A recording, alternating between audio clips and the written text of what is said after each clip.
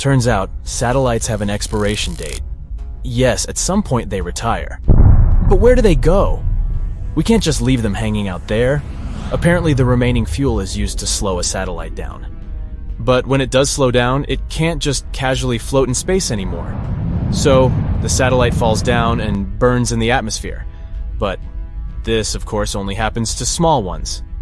Bigger ones are sent to the spacecraft cemetery. Yes, we have one of those. It's deep in the Pacific Ocean, east of New Zealand. The place is somewhere around Point Nemo, the point on our planet that's the furthest away from any land. It's the resting place for almost 300 large spacecraft. That's it for today. So hey, if you pacified your curiosity, then give the video a like and share it with your friends. Or if you want more, just click on these videos and stay on the bright side.